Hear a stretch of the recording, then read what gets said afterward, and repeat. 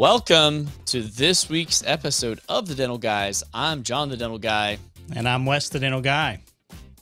And here we are, Wes. This is, when we get an opportunity to go back to one of, there's a lot of great people we've talked to. And the opportunity sometimes comes up to get to go back and actually really dive into something that changed the way we think. And so that's why I'm excited about that today. I think it's going to be a very interesting time. But as we're talking, Wes, I think, this last couple of years, as you guys remember, if you listen to the show, back in COVID times, Wes and I were talking a lot about dentistry and COVID. And I think we didn't really understand what was about to happen in our economy. We didn't really understand what was going to change about the way that maybe not just dentists, but people in general changed their thought process and where they wanted to be. But I do think, Wes, in our area, particularly southeast part of the United States, we've seen some crazy changes, I think. I mean, we've always known that where we are is a beautiful place. And somewhat less expensive to live, maybe a lot less expensive to live than big cities. But we're seeing some craziness happening, I think, with people kind of just looking at where do I want to practice? Where do I want to live? What do I want?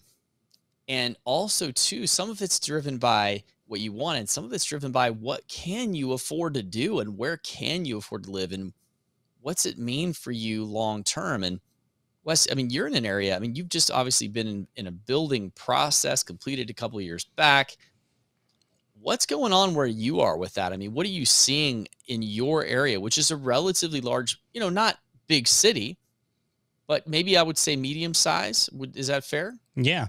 The interesting thing is I saw the other day a statistic just about East Tennessee, or actually Tennessee in general, and how inflated our prices are for housing.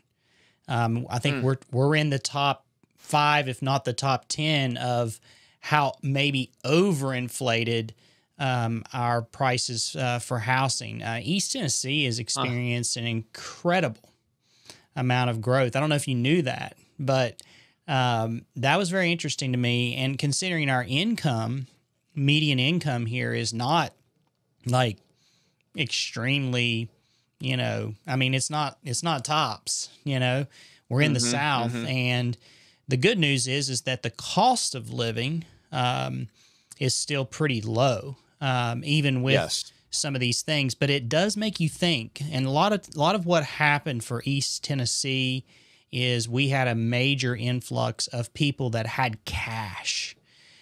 Businesses that have cash, people that had cash that sold maybe in markets that were, worth a lot more. Maybe they're coming from California or something like that. But we saw a major influx here, which really has affected professional conversation regarding what do we do next, even right down to physicians, and how they're even making decisions of, past residency. Where am I going to go? I think everybody, feels a little bit of the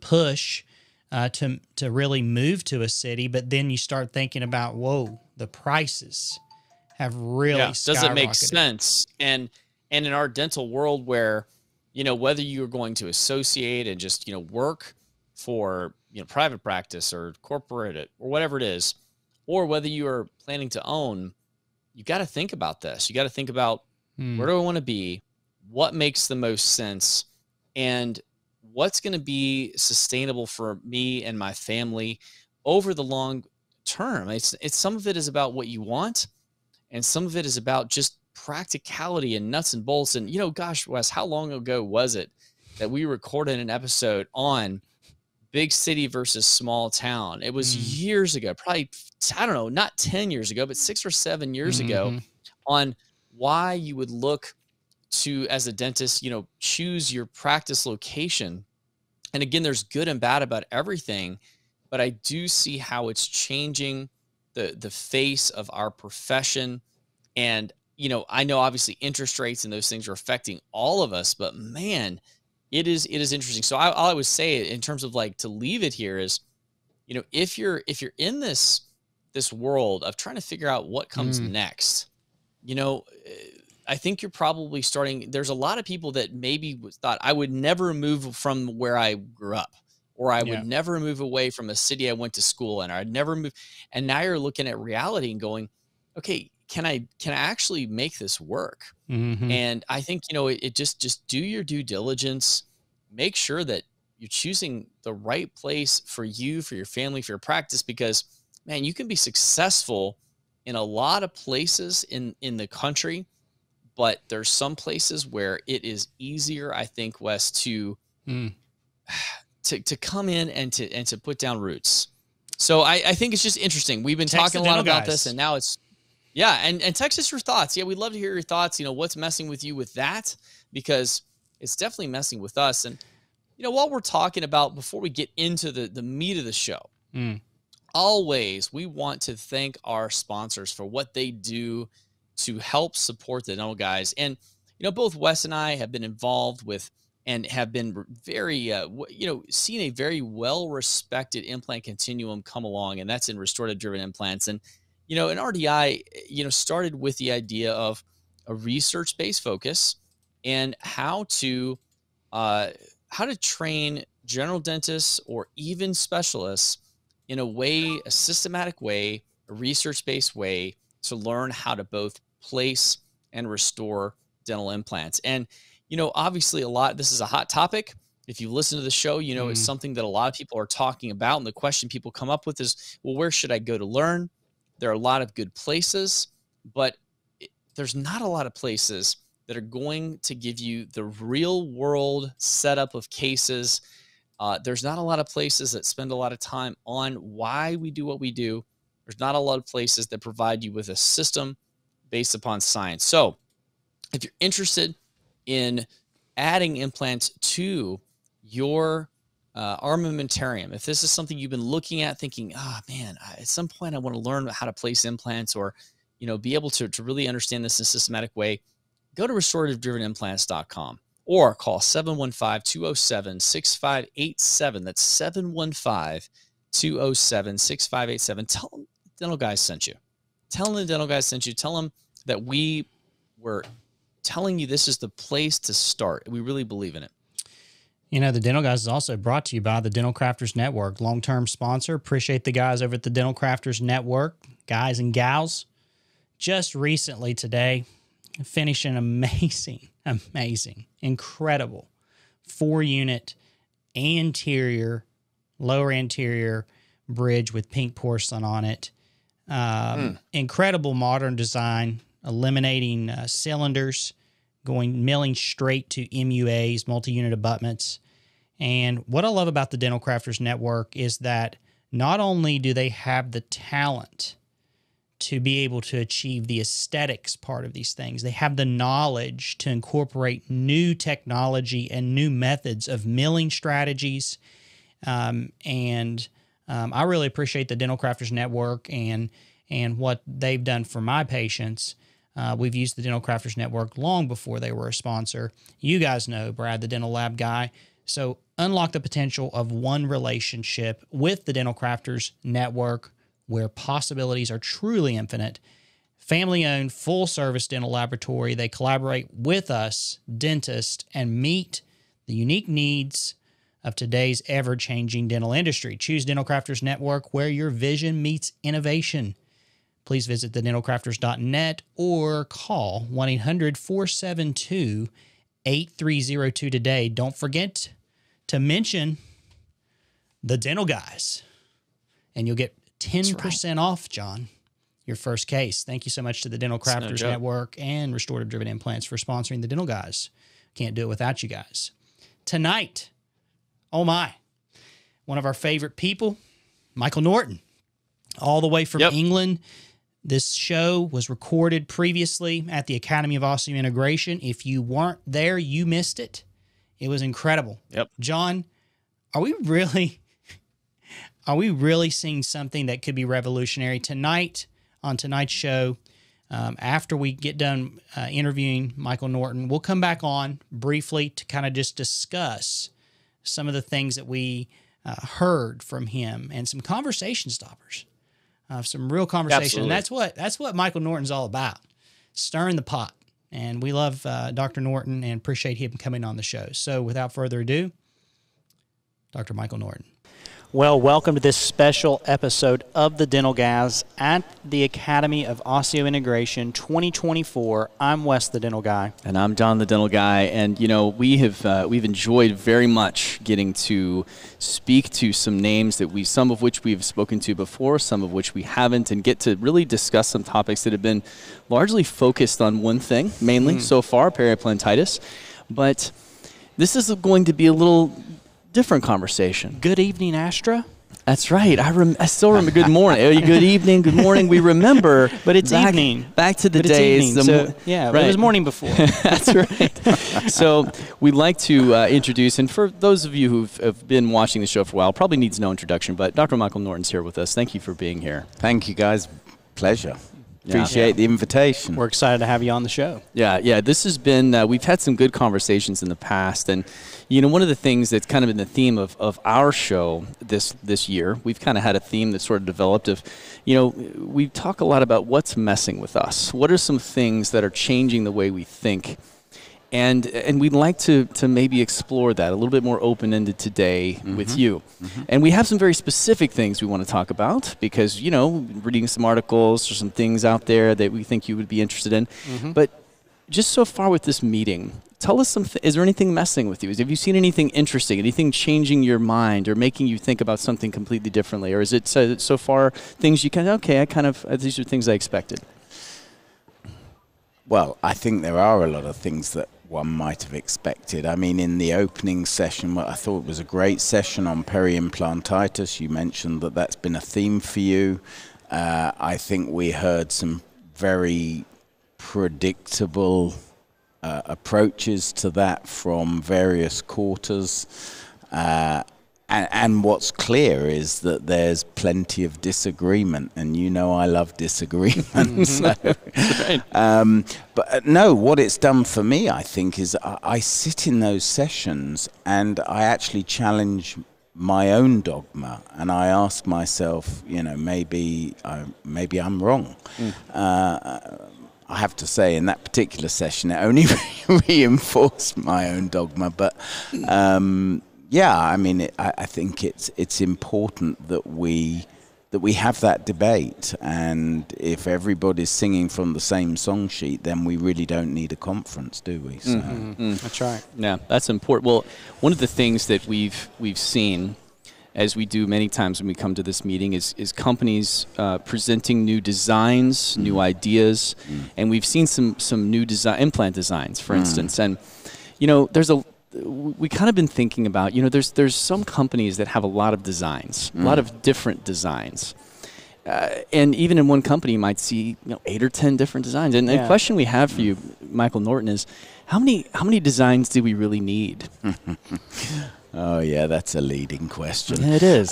Well, I think it's clear that, you know, there's a difference between design for innovation and design for design's sake. And I do think that we are currently in a bit of a rut where many of the manufacturers are designing for design's sake without actually offering any necessarily innovative technology.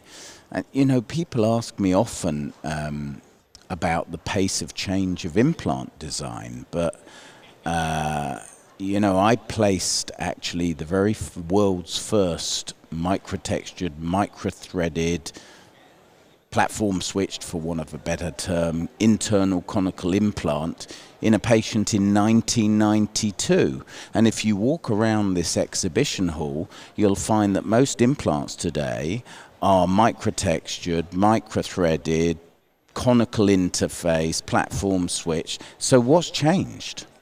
I suppose maybe thread technology has changed a bit, but I can tell you that there is nothing really innovative in any of those thread technologies. They're all the same basic kind of thread.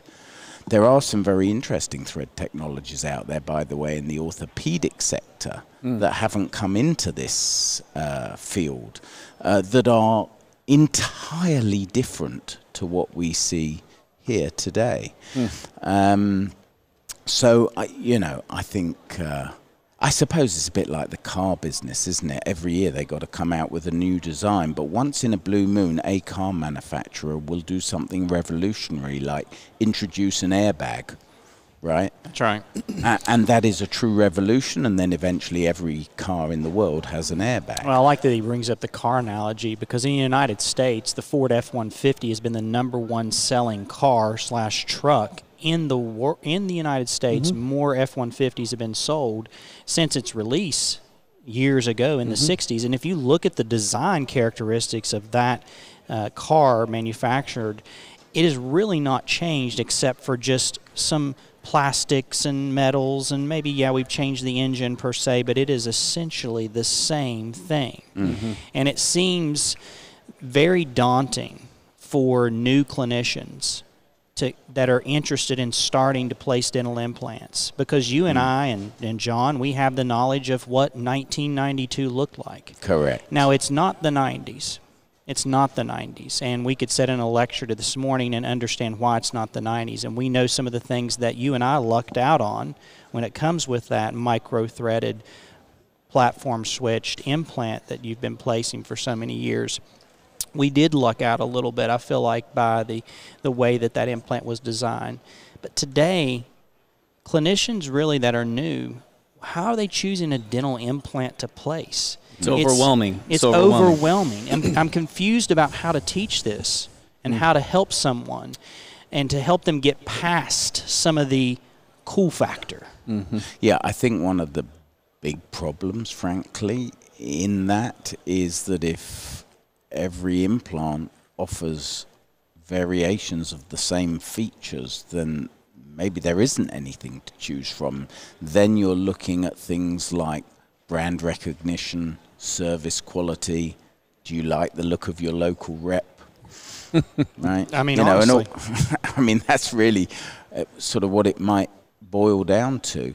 And it's quite interesting. So obviously you've had me on here before talking about talk. I mean, that test story interview, I think, seems to have been quite a popular subject. And, even I'm starting to get a little bit tired and a little bit bored of the high torque versus low torque debate. It's gone on for so long. And you may or may not be aware, but I mean, I'm now looking to new ways, third ways, alternative ways. Well, it just so happens that we might have that right in front of us now. Okay. So that's one of the, and I want to just for a moment hold on that, okay? Because I want to just kind of finish the thought process a bit on when we look at some of the, still where we do see this change, at least in design, it seems to be that people, and this does apply somewhat to the periimplantitis discussion, is roughness and what is the correct roughness and what is the, but we wonder if you could speak to the idea that we seem to see that, connections, it almost seems like there is maybe an inverse correlation between the quality of the connection and the more polished surfaces that we see. In other words, are we trying to account for what may be bone loss that's going to happen by saying, well, we need to create a surface that's cleansable because it's going to happen? Is there anything to that, or is this something that maybe we're just reading wrong?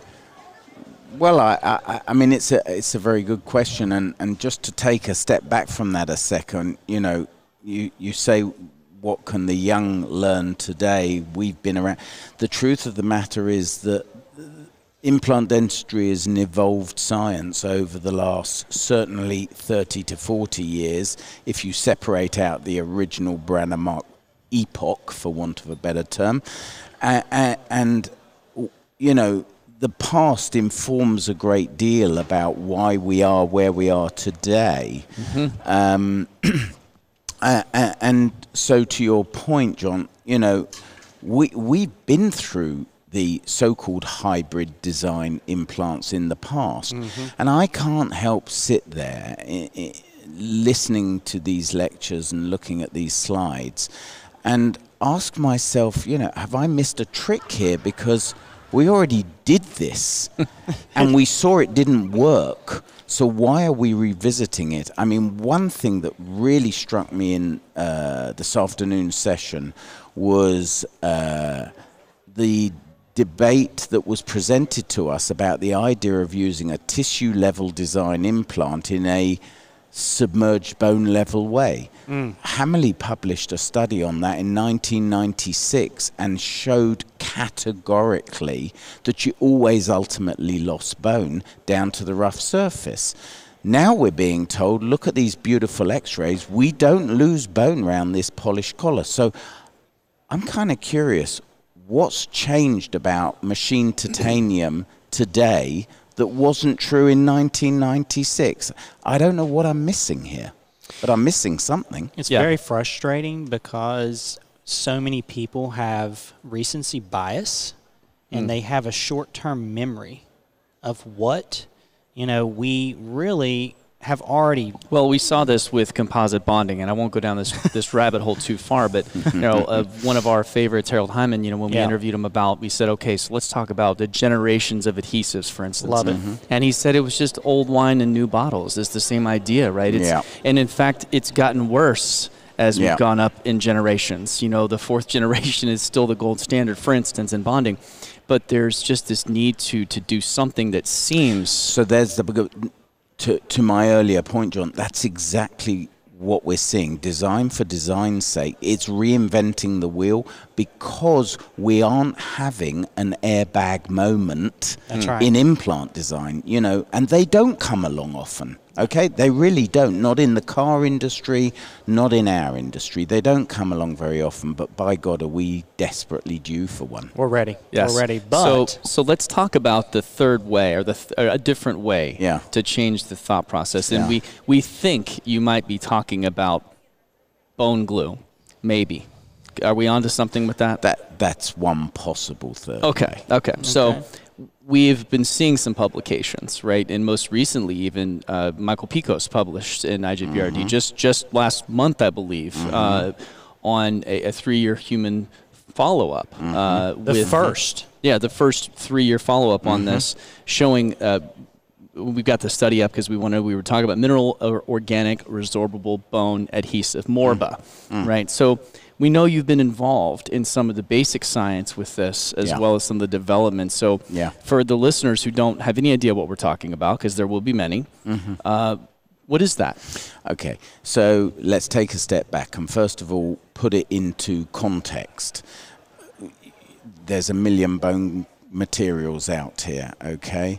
There's a million bone cements. Polymethyl methacrylate is a commonly used cement to fill in a void around a hip implant, for example. We all know this. Bone cements, whether it's PMMA or calcium sulfate or any other one of these, the vast majority of them are exactly what they say. They are cements or they are fillers. They don't possess an actual adhesive property like gluing bone together. Nobody's ever had their bones glued together when they break their leg. They have plates, they have screws. My son just broke his ankle in 3 places. He has plates and screws. So the mineral organic bone adhesives basically are a new category of material with no precedent to date. They're all derived, the ones that are currently being developed are all derived from the marine biology. We all know that mussels and sandcastle worms and all these animals stick tenaciously to the hulls of ships whilst they're submerged in water. If you take your finger and you put a bit of super glue on it and you stick it in a glass of water, it's not going to stick. And yet we all know super glue is an incredibly strong glue. But wet environments do rather interfere with adhesion. So what these people have done is they've worked out how these marine animals create an adhesive that works in a wet environment. And the mineral organic bone adhesives are truly adhesive. They are glues. I mean, when you stick two bits of bone together with this stuff, you can't break it. It's unbelievable. More importantly than that, though, they are osteopromotive. So we can't call them osteoinductive or even osteoconductive. They seem to have a different process. The way in which they stimulate bone formation, angiogenesis, and so on. And it all revolves around one amino acid called phosphoserine. And what we're starting to learn with phosphoserine is that it almost has as much potency as BMP2. I mean, it really has an impact on bone. So these glues are resorbable. They are replaced by bone. And it will be in the not very distant future, I am sure, that these products will become a commercial reality. And instead of getting plates and screws, people will be having their bones stuck together. And instead of osteoporotic elderly ladies having to have toxic exothermic methyl methacrylate pumped into their femurs to hold their hip implants in place, they will have glue. And that glue will actually convert to bone. And it's really a very exciting... Now that sounds like an airbag moment. It's definitely got the potential to be an airbag moment. I think primary stability is what a lot of implant innovators have tried to really... They've changed their thread design to try to get... So we can do something immediately or quicker, right? The whole goal was to give people teeth, whether it be in 2 weeks when our crown gets back from the lab, or maybe. But then we see these reports where you know we're seeing these studies, basically these case reports coming out of an implant with zero stability, zero ISQ or torque. We can inject potentially this material around them, and within 10 minutes, I believe, or something along those lines, we have complete stability. I could, well, you'll see in the study, I mean, it's published this month in JOMI, you'll see the ISQ graphs, and the key bit of the graph actually is the first two readings, because they're taken 15 minutes apart, and you will typically take, I mean, we were using very unstable implants in the study, so these are implants with often less than 50 ISQ. And they'll go from 50 or 45, and 15 minutes later, they'll be 75. Wow. Right? Unbelievable. I mean, that's unbelievable. That on its own is kind of a proof of principle that you can manipulate stability a third way. That in itself could change implant design. Oh. Yeah. Oh, I mean, yeah, and we haven't even started with that, Wes. I mean, you know, maybe there'll be an implant design that gets the best out the glue. That's right. Right. But we so haven't we'll change that material. We haven't even started with it. Well, maybe let's start with what we did see, which not everyone was a success. No. But the comment I believe that was made in this study was we learned a lot. Yes. About how to manage this and how to handle the material through this. So speak to that, since this was your investigation on what did you learn? Well, I think, you know, for me it was also a really fantastic experience. One of the problems in our field is, you know, implant dentistry is replete with research, right? I mean, there's so much research published, but actually when you look a lot of that research, it isn't sort of first in human clinical trial pharmacological type level research. The FDA have actually categorized these materials as being combination, so they're not medical devices, they're medical with pharmacological. So that, of course, puts the burden of scientific rigor on a much higher level playing field than we're used to having in dental implants, which are basically medical devices, and so the rigor is much lower. So for me to be involved in that kind of a first-in-human clinical trial was a first for me. And having to deal with the regulatory authorities on a product that is now a combination product and not just a medical device was a real eye-opener. So you have to read that study in that context. This is not just another medical device. This is something with potentially some kind of true sort of biological impact, like BMP. Yes. And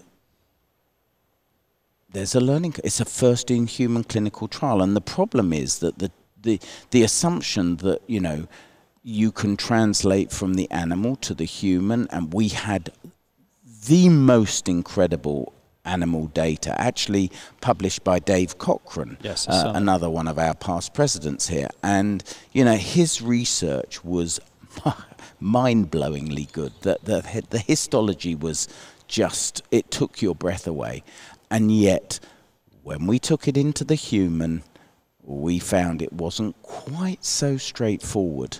And there were 3 centers for the first-in-human clinical trials. You alluded to one, Mike Pecos here, and Dave Cochran's group was another, and mine in the UK. But my protocol was slightly different, because I felt that if you really wanted to really prove this product did something, you had to put a prosthesis on the implant straight away. Of course you did. Right? Naturally. Yeah, I mean, right? Does that surprise you? Not in the Right. least. So, you know, Pecos and Cochran's groups, they weren't immediately temporizing or loading their implants. And clearly the challenge was potentially a challenge too far, or maybe the material needed modification. Indeed, we came to that conclusion.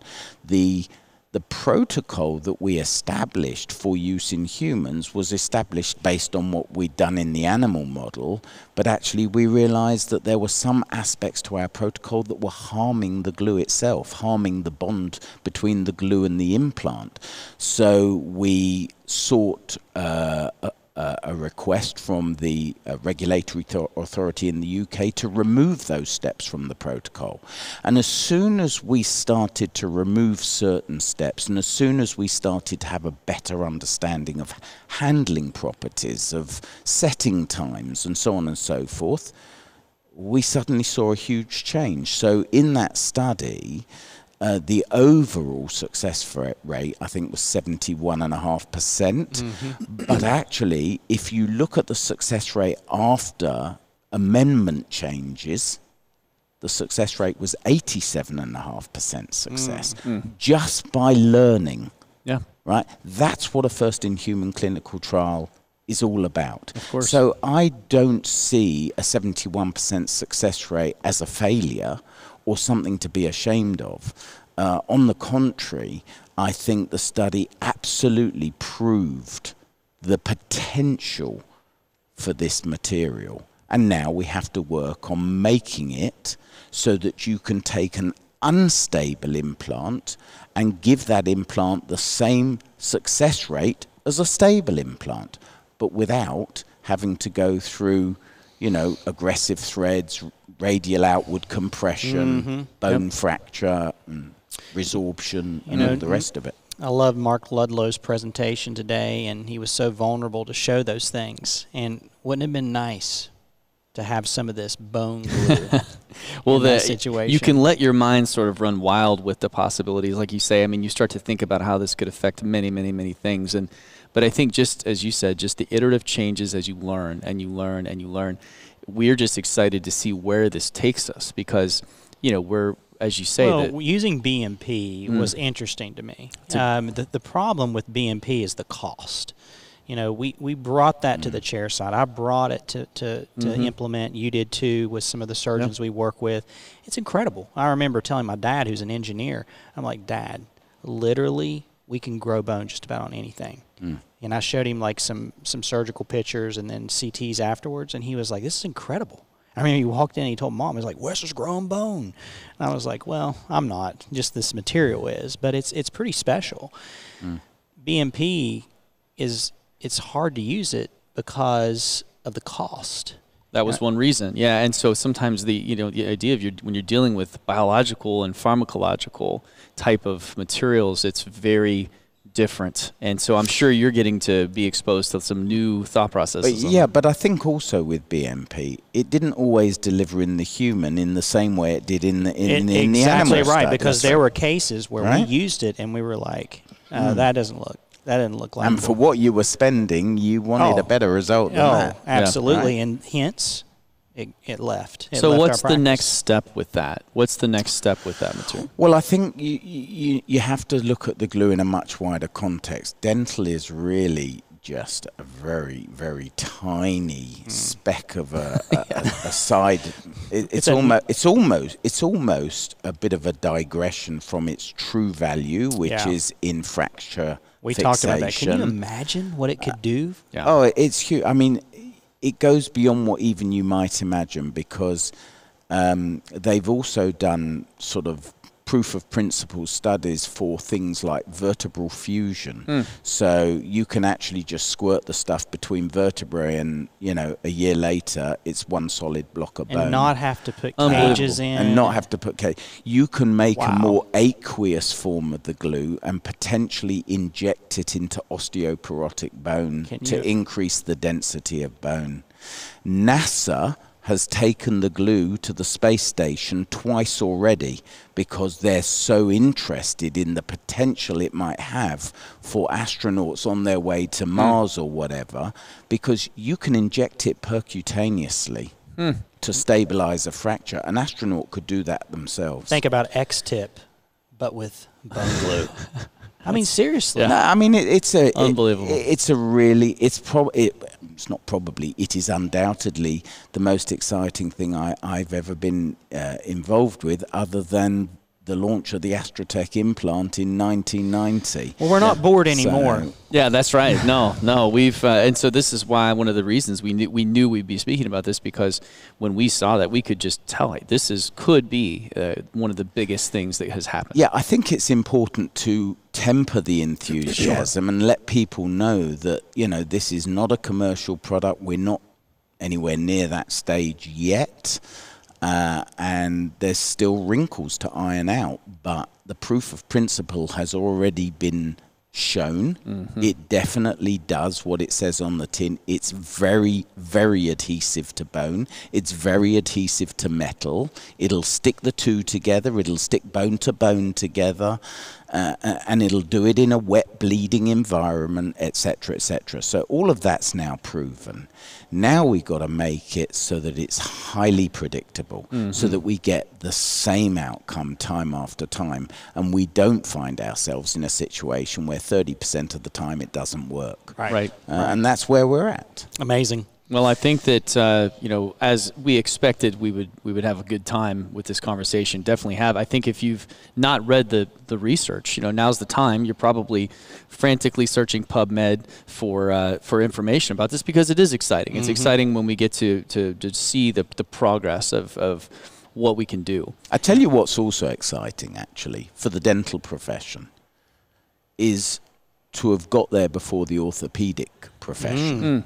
That we are always now going to be the profession that brought this into PubMed. Now that's pretty special. It's pretty crazy to think. And for me to be one of those authors, it's a big deal for me. Yeah. At least that's how I see it. I think it's a big deal. Congratulations. And, we're looking forward to hearing that. more about it and studying more about it. It has such a cool commercial name. Can we say that? Yeah, I think we can say it. Right? Yeah. We can say it. This isn't the BBC, is it? No. No, we're not. You're not Clarkson, thank God, right?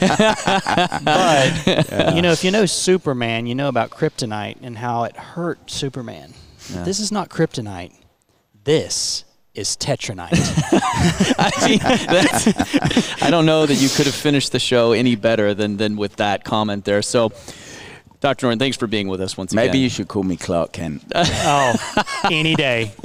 My son is Clark. Oh, perfect. That's even more perfect. Even better. Well, if you've listened to this and hopefully have enjoyed what, we'd like you to just share what you've learned today. Share this video, give it your likes, subscribe as well. Check out osseo.org and the AO's social media as well. We're going to continue to bring you great content from the AO 2024. So for Mike Norton, I'm John Rogers and Wes Mullins, and we are the Dental Guys. All right, John, we're back. Whoa. What an interview. Whoa is right. Whoa is right. I mean, you put this guy in front of a mic, in front of a camera. You know that he's not just going to just say, he's going to say what's on his mind, but he's not satisfied. He's bored. He's not satisfied. He's bored, John. He has gotten to a point where he's saying, what's really changing? What's really challenging us? What's next? There's a lot of companies, and we saw this at AO, that were, now I'm not saying it's bad to look at what you can innovate, but in some ways, Wes, it was a lot of maybe thinking in some ways going back to things that we had already seen before, maybe changing the names of some things, maybe looking at ways to, but in some ways it wasn't really necessarily something we went, oh, well, that's completely different. But John, this company, man, that from Mike Norton, this is just big change. This is a big thought process change. This is a really big deal. I mean, he has along with other thought leaders and researchers in the industry that we interviewed on the show. You guys need to check out Rev Bio.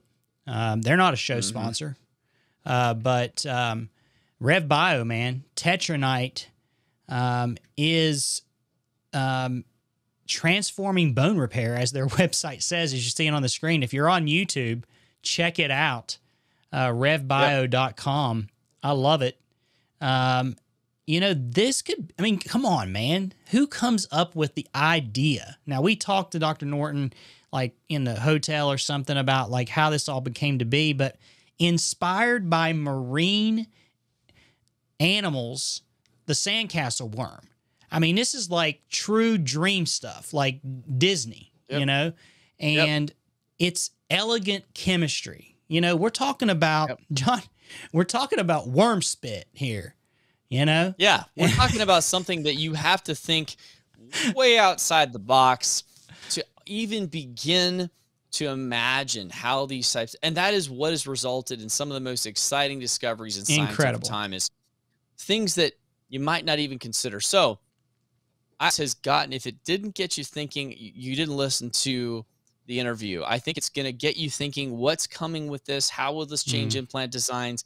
I guarantee you there's a lot of companies looking at this right now going, oh man, what do we do if this becomes reality?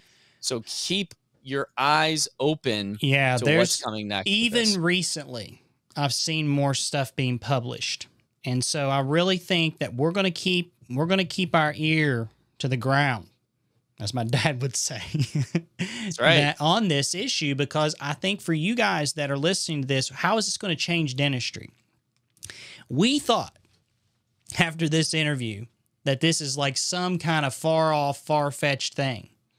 Right. I think it's closer than we think. John, I really do. I think they're further along than I think they are. They're already making changes to the formulation of this product. It's a fantastic thing. The FDA has been working with them closely. And so, hey, this has been a great show, John. If you're listening to this, oh, man, bringing in the music hot. If you're listening to this, we need you to text us, 865-544-8954. We appreciate your text. We appreciate the love we've been getting on Instagram, Facebook. It's all there for you and your enjoyment. The Dental Guys are back in a couple weeks for another episode, and we're super excited for that. Stay tuned. Don't forget to like, share, and subscribe. And so for John, I'm Wes, and we are the Dental Guys.